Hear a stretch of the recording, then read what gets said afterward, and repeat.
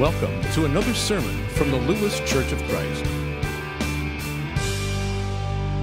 And now, here's Mark. But it will. Today, we will conclude our April sermon series that we have called simply Jesus. It's all about Jesus. It will always only be about Jesus. Jesus. Now, I want you to know the truth. Every sermon series that we offer here at the Crossing is always going to be about Jesus. It's going to point you to Jesus. But this month, we just wanted to be extra obvious about it, and so we just called the sermon series Jesus. Well, the passage I want us to dive in today as we conclude this series, Jesus, is one of those all you need passages. I mean, I really believe that if this, as a follower of Jesus, if this was the only Bible passage that you had, it's all you need. In fact, in someday in the future, if our Bibles are ever confiscated and they're taken from us and you're not allowed to have a Bible, yet you have this one memorized, it's all you need. It's that powerful. Check it out. Philippians chapter 2, I want to start with verse 5. In your relationships with one another, have the same mindset of Christ Jesus, who being in very nature God, did not consider equality with God something to be used for his own advantage. Rather, he made himself nothing by taking the very nature of a servant, being made in human likeness. And being found in the appearance of a man, he humbled himself by becoming obedient to death, even death on a cross. Therefore God exalted him to the highest place and gave him the name that is above every name, that at the name of Jesus every knee should bow in heaven and on earth and under the earth, and every tongue confess or acknowledge that Jesus Christ is Lord, to the glory of God the Father. I really believe that's all you need. What a great text. And I want to suggest to you today from this Bible passage, from Philippians 2, like 5 through 11, that this text reveals two truths about Jesus that ought to transform the way we go about life. Two truths revealed about Jesus that ought to transform, that ought to totally change the way we go about life. The first truth that's revealed about Jesus is this: Jesus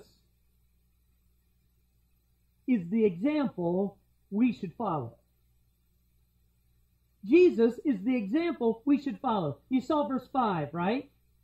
Verse 5 starts out, in your relationships with each other, have the same mindset of Jesus.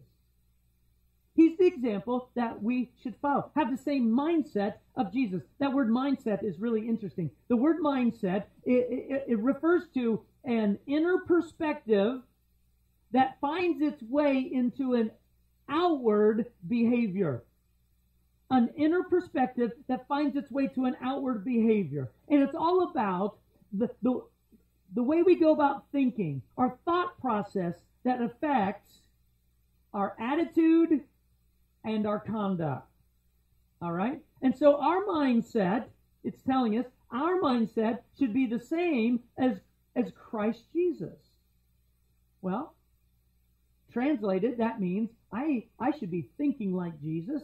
I should be demonstrating the same attitude of Jesus, and I should be just acting like Jesus. Now you get that, right? Let's specifically look at his example from this passage. Look at verse 6. Who, being very nature God, we're talking about Jesus, mindset like Jesus, who, being the very nature God. Now, we're not going to be able to follow that example, but look what happens next. did not consider equality with God something to be used for his own advantage. You know what that tells me? God never once whipped out his God card to take advantage of anybody.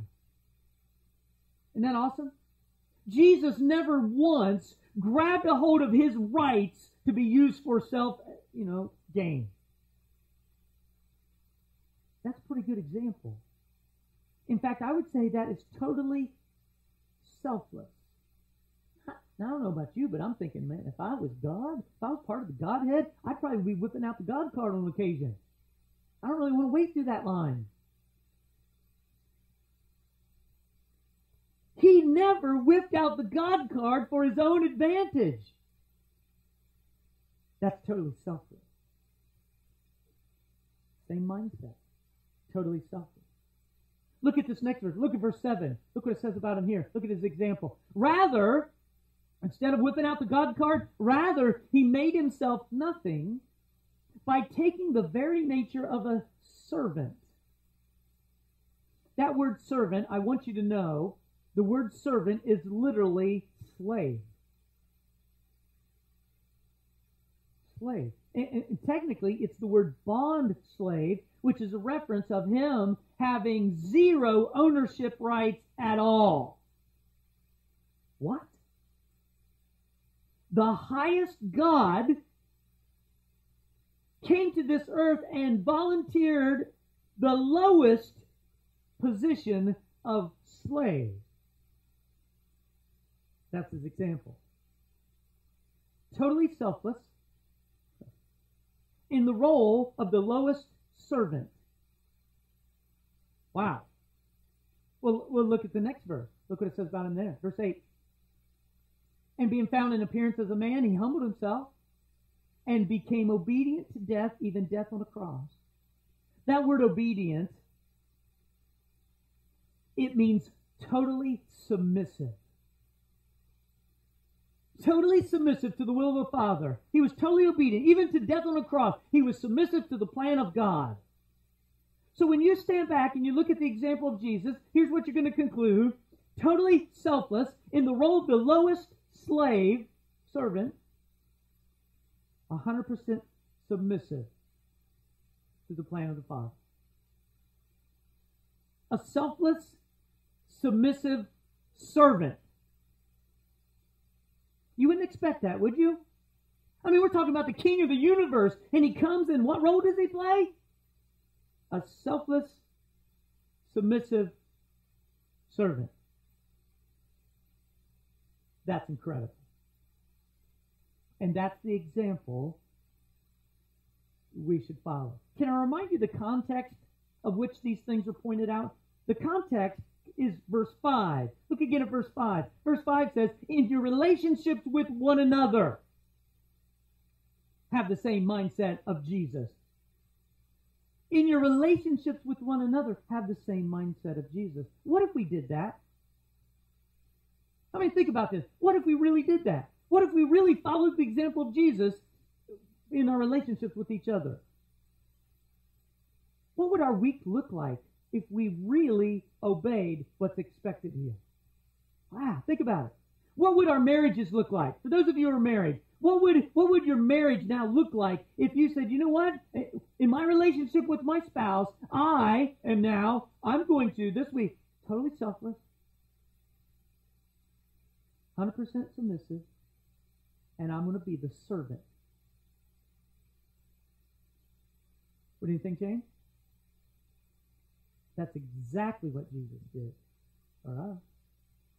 Hey, what about in your family? What if you applied this to your family and your relationship with your children and children with your parents? Now, you wish all the kids were back in here at this point, don't you?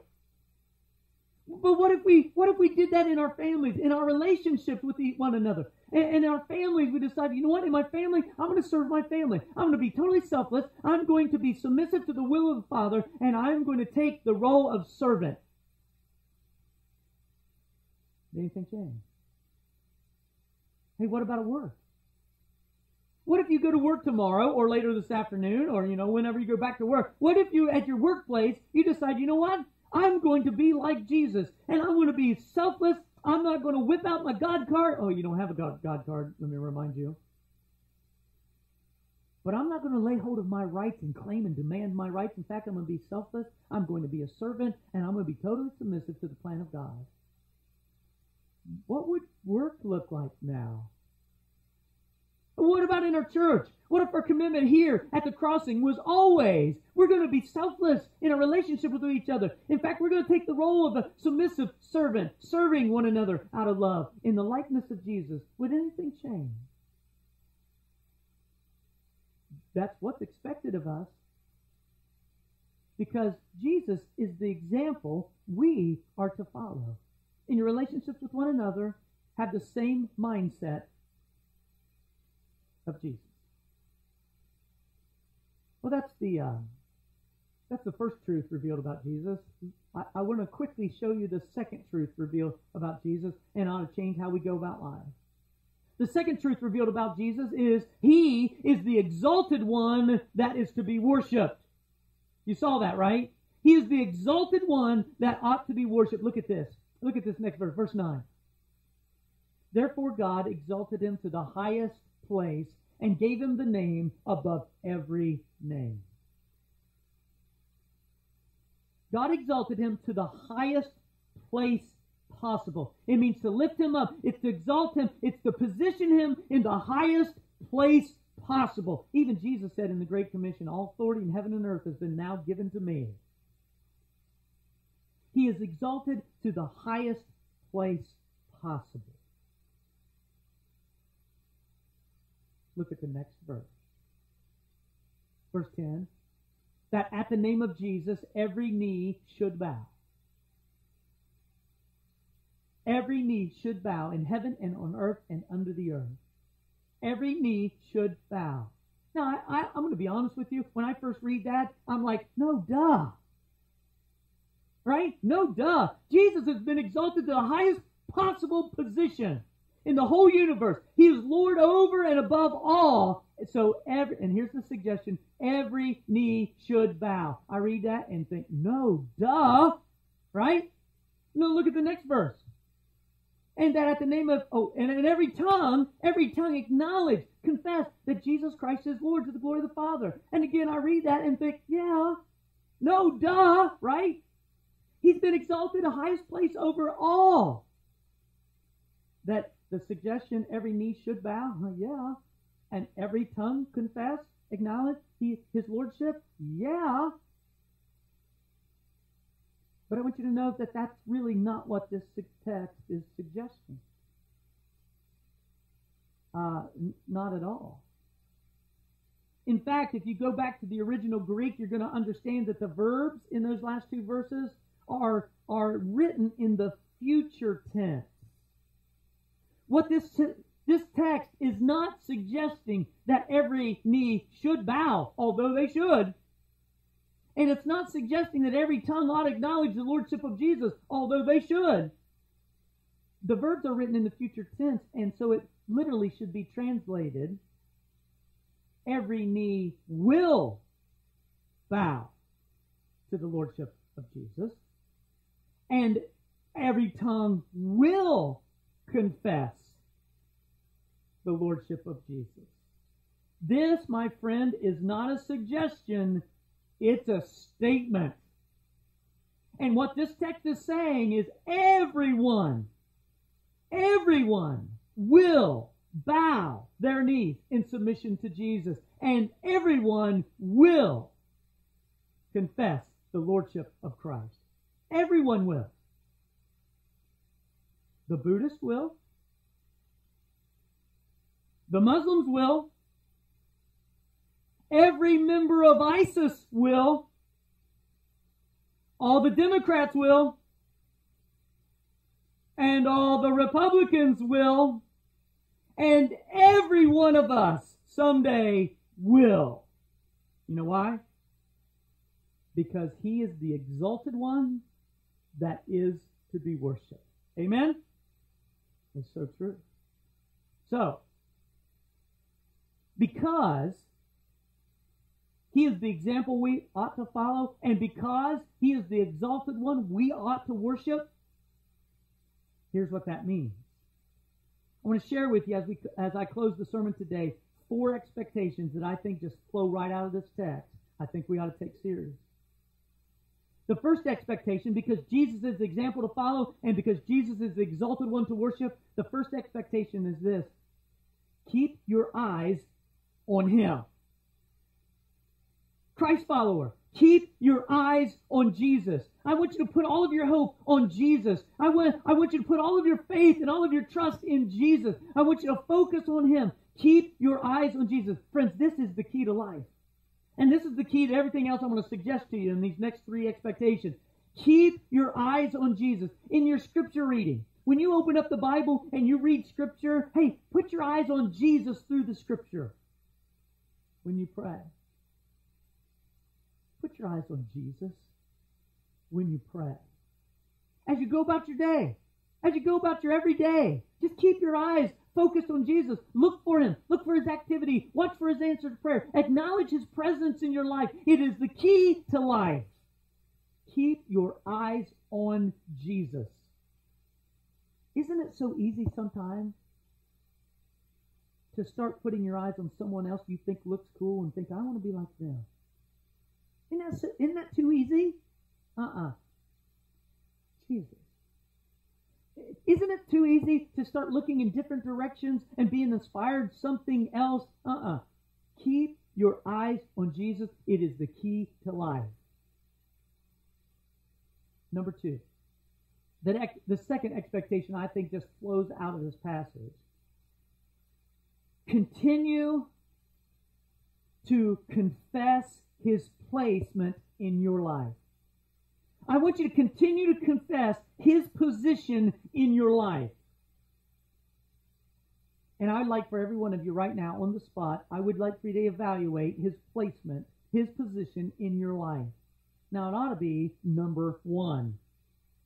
He ought to be already have been placed on the highest possible position in your life.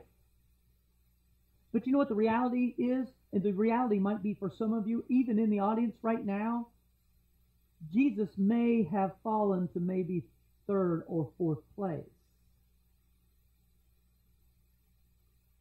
If that's the case, can I plead with you today to lift Him up, exalt Him again to the highest place in your life.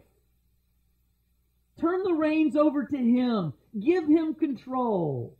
Let Him be Lord. Have Him number 1. And I want to encourage you to continually to confess His position in your life. Keep telling Him He's there. Keep telling Him, you're Lord, you're Lord and God over me. Keep confessing His position, His rank in your life. And it ought to be number 1.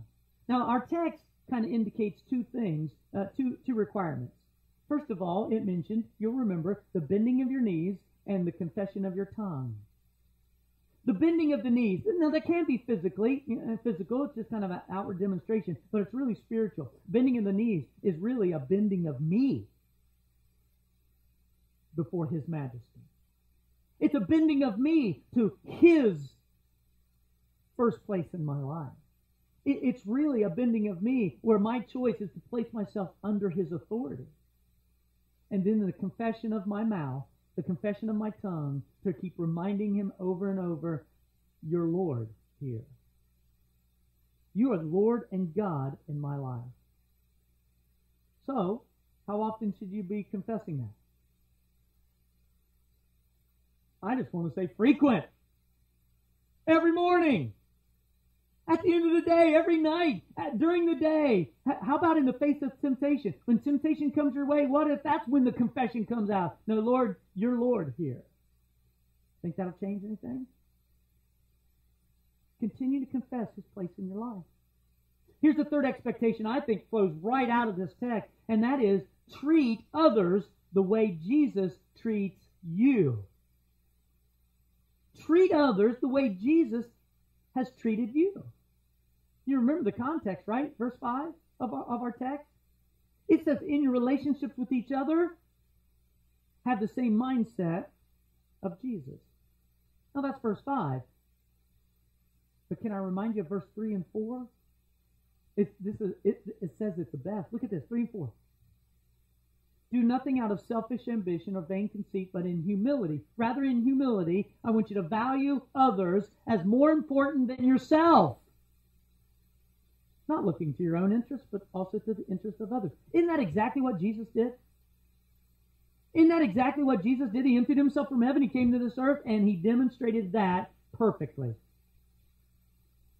Think about it. God, the highest God, came to this earth with an intriguing mindset. You know what his mindset was, right? It's not about me. I'm not going to just whip out my God card to take advantage of anybody. It's not about me. In fact, I'm here to serve you. I'm here to serve others. I'm here to bless others. I'm here to be submissive to the Father's plan. Because Jesus knew the way up is all the way down. Treat others the way Jesus has treated you. And there's one more expectation I think just flows naturally out of this text. And it's simply this. You may want to give your loved ones a heads up. You may want to give your loved ones a heads up. Because our text promises, it promises that someday everyone is going to bow their knee to the Lordship of Jesus, and everyone is going to confess with their own mouth the Lordship of Jesus. Someday, everyone will do that. You might want to give your loved ones a heads up. Here's why I say that. When that day comes, and we confess, or we bow our knees and confess Jesus as Lord, on that day, it is going to be the most awesome of all days for those who have already been doing it. It's going to be the most awesome of all days for those who have already in the practice of confessing the Lordship of Jesus. Because on that day, He's going to usher us into eternity to be with Him forever, and it will be the most awesome of days. However, it will be the worst experience in one's existence for the one who's not prepared for that confession. It will be the worst experience of one's existence when they are broadsided by that reality. Because they will be forced to speak something they never chose. I know you want your loved ones prepared for that day. I know you want to give your loved ones a heads up about what is going to come. And here's my best advice. Do whatever you can to get them to put their eyes on Jesus. That's all they need. Do whatever you can to get them to put their eyes, to keep their eyes on Jesus. It may be through good questions. In your interaction, your conversation with them, just ask them good questions that just kind of tells them what they believe, or maybe gets to the point what they ought to believe. Or how about just tell your story? That's really what the Lord expects of us, telling our story, how we found blessings in Christ. Or maybe you living out before them such a blessed life because you have made Jesus Lord and can continue to confess Him as Lord. Or maybe it's about inviting Him to the crossing. Come worship with us on Sunday. Hey, you bring Him, hey, we'll tag team with you. But I know you want to give your loved ones a little heads up, because that day's coming. And the truth is, Jesus is the example for us to follow, and He's the exalted one for us to worship. Amen? This has been a presentation of the Lewes Church of Christ.